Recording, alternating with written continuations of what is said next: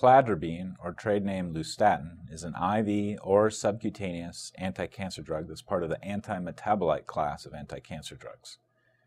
Anti-metabolites work by blocking the cell's ability to make DNA, leading to cell death. Common side effects of cladribine include fatigue, fever, and low blood counts. Other side effects include headache, nausea, and injection site reaction. It's unusual for people to lose their hair on cladribine.